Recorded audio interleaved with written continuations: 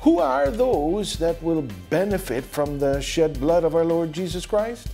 And is it just anyone and everyone who just believes in Christ, accepts Him as their Lord and Savior, and believe in the value of His shed blood? Let's go to you, Brother Donald. Yes, thank you so much, Brother Bob. We really need to know, dear friends, for whom did our Lord Jesus Christ shed His blood? In order to reconcile people to God, to grant the forgiveness of sins so that they may indeed approach God through Him. Well, we need to allow the Bible to answer because we want to know the truth. And we have already determined that the truth, none other than the words of God, are written in the Holy Scriptures. All people should want to benefit from our Lord Jesus Christ being the way to God. So what does the Bible say? For whom did our Lord Jesus Christ die and shed His blood on the cross? Let's read what the Apostle Paul teaches here in Acts 20, and the verse is 28, and the Bible states the following unto us. Take heed therefore to yourselves and to all the flock, over which the Holy Spirit has appointed you overseers, to feed the church of Christ, which He has purchased with His blood. So according to the Bible, dear friends, not according to mere opinion or hearsay, it is the church of Christ that our Lord Jesus Christ shed His blood for. In the sight of the Lord our God, what is the church of Christ? Well, if we were to read Colossians 1:18, and we have read that citation many times in the past, there's mention of our Lord Jesus Christ being the head and the church His body. These two components from which our Lord Jesus Christ created in Himself what is called as the one new man when He died on the cross. Therefore, for a person to be reconciled unto the Lord our God and be able to approach the Lord our God through our Lord Jesus Christ, and let's not forget, dear friends, it is only through our Lord Jesus Christ that people can approach the Lord our God. Therefore, a person must become a member of the Church of Christ, which is recognized as the body of our Lord Jesus Christ. So, dear viewers, we are here leading this Bible-based discussion together and learning from the Bible answers to these questions that we have and need the answers to. So, what has the Bible taught us? Christ is the only way to God. What truth does the Bible also teach? Christ is the propitiation or the atoning sacrifice for our sins. That is, He was the sacrifice that God used that we may obtain the forgiveness of sins and be brought back into a right relationship with Him. So, dear friends, who are those that the Bible teaches are they whom the Lord Jesus Christ died and shed His blood for? As Brother Donald just read, that is the Church of Christ. So if we want to be on the way back to God, if we want to get to God, we have to go through Christ in His body, in His church, that He died and shed His blood for, and that is the Church of Christ. That's right, Brother Bob. And Brother Donald mentioned before, he cited from Ephesians 2:15. That's the one new man, Christ being the head, the church being the body. But some might be wondering, what's the relevance? How important is it to be part of that one new man when it comes to attaining salvation and being reconciled to our Lord God? Again, that one new man is taught in Ephesians 2:15. Now I want to share what's written in Ephesians chapter 2 as well, this time in verse 18. And listen to what the Apostle Paul explains. For through Him, we both have access by one Spirit to the Father. Therefore, it's through being part of that one new man, or being in the body of Christ that was redeemed or purchased by the blood of Christ, the Church of Christ. It is through that not only we are reconciled to our Lord God, but Apostle Paul explained, we have access to the Father. That's why our Lord Jesus Christ is the only way to the Father. No one can come to our Lord God except through our Lord Jesus Christ. But brothers, why are we so sure that there's no other way for anyone to come to God except through Christ, His shed blood, and being a part of the one new man, or the church of Christ? Why? And being able to have also access to the Father through our Lord Jesus Christ as the only way. Well, there's a great blessing awaiting those who are members of the Church of Christ. Well, what's that blessing? What do you mean, Brother Dexter? Well, this blessing, Brother Bob, is taught by the apostles, as recorded here in Ephesians. Chapter is 3 and the verse is 21. All who belong to the Church of Christ, we should praise Him forever. And if we read that verse in the Living Bible, this is what it says. May He be given glory forever and ever through endless ages, because of His master plan of salvation for the church through Jesus Christ. So what is the great blessing awaiting members of the Church of Christ? Well, the Church of Christ is God's master plan of salvation through our Lord Jesus Christ. Therefore, those who join the Church of Christ, as written in the Bible, are joining up or uniting with our Lord Jesus Christ, who is the only way to our Lord God, as well as to life, and therefore to the promised salvation on Judgment Day.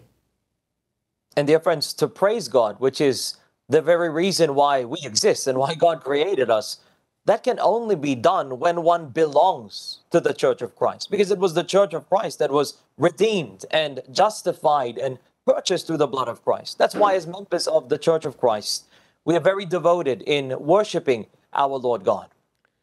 But brothers, what if there are viewers among us who, well, they don't want to join the Church of Christ? Maybe they would say, well, I believe in Jesus, they might say, or they may say, I have accepted Him as the personal Savior, I accepted Him as Lord. But they don't want to accept the truth that one needs to join the body of Christ, attached therein, the body of Christ, the Church of Christ, so as to benefit from God sending Him into this world in the first place as the only way back to Him. Brother Bob, if I could interject, there truly may be those out there, including some of our dear friends who are viewing this episode, that do not really want to believe what the Bible teaches. But let us all remember, dear friends, you're here and you are also invited by the members of the church to search for answers from the Bible, directions and guidance when it comes to our life, and most especially when it comes to good direction and guidance that will lead us to salvation. So even if it's not what we want or not what we currently believe, we need to put ourselves, or in fact, we need to deny ourselves and follow what the Bible teaches. Let us remember our Lord Jesus Christ said earlier, if you have put your faith in Him, do what He says. And we also have heard of the idiomatic expression, is it not? The truth will set us free. Well, the truth are the words of God written in the Bible.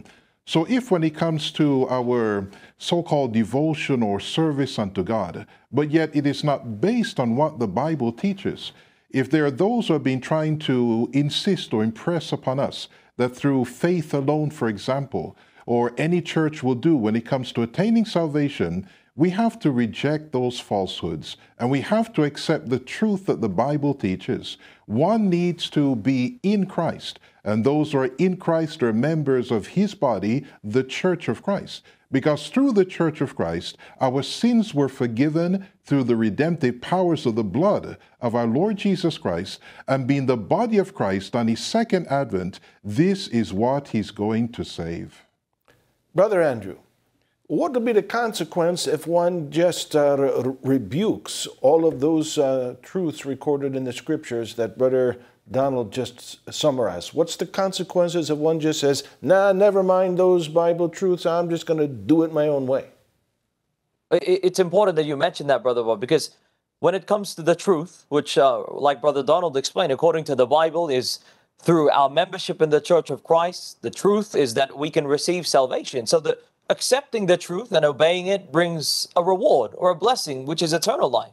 So on the opposite end, not accepting that truth, not obeying what the Bible teaches, to be in the church of Christ, to get to our Lord God in order to be saved, if we don't accept that, then there's also a consequence that will also be given to those who don't accept it. You know, Brother Andrew, that's a very, very pressing or telling statement. When it comes to the apostles, there's something to say concerning that.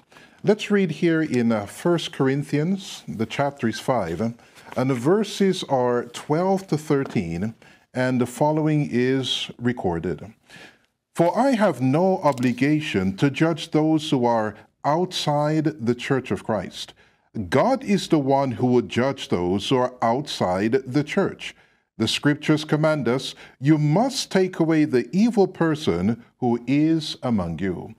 Because of this, if one is not a member of the church of Christ, they are outside the church, the Bible says that they will be judged by God. Did we hear that, dear friends? Those who are outside the church of our Lord Jesus Christ will be judged by God. And as we learned earlier, that judgment or punishment is tragically to be cast into the lake of fire on the day of judgment. Therefore, it is absolutely critical that all people be united with our Lord Jesus Christ as the only way that leads to God by becoming a member of His body or His church. We need to accept this truth. We need to accept what the Bible teaches and not hold on to hearsays that cannot be found in the Holy Bible. Dear friends, we really don't want to hurt anyone's feelings. But as the Bible says, the truth shall set you free. That is John 8:32. And we know also the truth sometimes is penetrating. You know, the truth can be hurtful, but we accept and believe the truth. When we do so, we're always going to feel better. Why? Because it will bring blessings in our life. What does Christ command everyone to do in order for them to benefit from Christ's having been sent by God into the world as the only way to the true God, the Father? Well, we can read from our Lord Jesus Christ Himself. And His words are written in the book of John, chapter 10, verses 7, and we'll read verse 9 as well. And this is what He said. So Jesus spoke again. In very truth, I tell you, I am the door. Anyone who comes into the fold through me will be saved. Now, dear friends, we want to point out the one speaking in this verse is none other than the Savior Himself, the Lord Jesus Christ. And we also want to point out that what Christ is telling us here, He said, is the very truth. So we have every reason to believe this. First, it's our Lord Jesus Christ telling us, and secondly, it's the very truth that He's telling us. And what is this very truth when it comes to salvation? The Savior Himself told us that He is the door. And as the door and the way, Christ mentioned that we must enter through Him into the flock. Therefore, we need to be inside the flock. And that is what our Lord Jesus Christ, the Savior, is telling us. You know, just like any road or way, as our Lord Jesus Christ is, there is an entrance. There is an on-ramp to it. And our Lord Jesus Christ gave the commandment that in order for us to be saved, we must enter or be inside that flock. Yes, Brother Andrew, and it's very important for us to know which is this fold or flock that is being referred to here. We read this earlier in our discussion. Allow me to read it once again. What is written in the Bible here in Acts 20:28. Take heed therefore to yourselves and to all the flock, over which the Holy Spirit has appointed you overseers, to feed the church of Christ, which He has purchased with His blood. What is that fold or flock? The fold or flock is none other than the church of Christ. Truly, as our Lord Jesus Christ mentioned earlier, what was read by Brother Andrew, He is telling the truth. And it is written in the Bible, the truth. For a person to come to our Lord God, he needs to go through our Lord Jesus Christ. And once a person enters or goes through our Lord Jesus Christ, he will become a member of the fold or flock, which is none other than the church. He will be a member of the church of Christ. This is the command of the Savior himself, who is the way, the truth, and the life. Christ gave this command so that we could be united with him and be with him. And yes, brothers, if I can also mention, because we read earlier in the Apostle John's statement, 1 John 5, 11 to 13, he who has the Son has life. Well, therefore, those who obey the command of our Lord Jesus Christ to enter the flock or the church of Christ, they will be united with him, because the church is the body of Christ and Christ is the head of it. This is the biblical truth. And those who believe, accept, and obey it, as our Lord Jesus Christ said, will have eternal life, because they'll be able to come to the Father.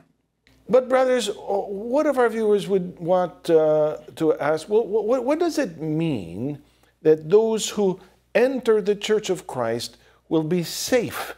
Safe from what? Well, Brother Bob, our Lord Jesus Christ, the Savior himself, answers this. And this is what he says as recorded here in the book of John. The chapter is 10 and the verse is 9. I am the door. If anyone enters by me, he will be saved.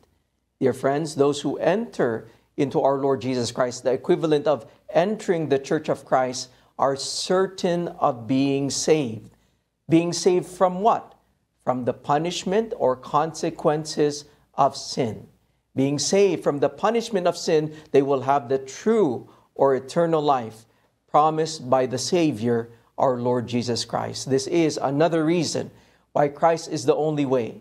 By entering him as a member of the Church of Christ, come Judgment Day, eternal life, dear friends, will be the reward. Brothers, seeing then that, we are living in the last days, the end times, is proven by all the great tribulations that we're currently facing. What does Christ urgently instruct everyone to do? We can read that from Christ here in the book of Luke, chapter 13. The verses are 23 up to verse 24. Someone asked him, Sir, will just a few people be saved? Jesus answered them, Do your best to go in through the narrow door, because many people will surely try to go in, but will not be able. According to our Lord Jesus Christ, not only is it a crucial instruction for us to enter the Church of Christ, but it's also an urgent one. Because according to our Lord Jesus Christ, we must do our best to enter, because there will be many who will try, but they will not be able to. That's why we'd like to call the attention of our dear viewers who are not yet members of the Church of Christ. May nothing hinder us from following the instruction given by the Savior himself, that the only way for us to get to God and the only way for us to be saved is by entering into that flock or into the Church of Christ to receive eternal life. Dear friends, we face at these times many unusual experiences in life. Sometimes we don't know what to do. We may not know how to confront these new kinds of challenges. We want answers. We need help. That's why we invite you. We invite you to continue joining with us in this program and find Bible-based answers to the many problems and the troubles and the questions that we may be facing in this time of human history. The Word of God is the help we need. The Word of God is the solution to our troubles. It will lead us in the truth we need in our life to find the strength that comes from God and His salvation on the upcoming day of judgment. We as well invite you to search for a local congregation of the Iglesia ni Cristo, Church of Christ, that is near to you, so you can join with us in our worship services and regular Bible studies. And you can continue to learn more about the Iglesia ni Cristo, the Church of Christ, at any of our official websites like incmedia.org. There you may also find a directory of the local congregations of the church and find the one that's nearest to you.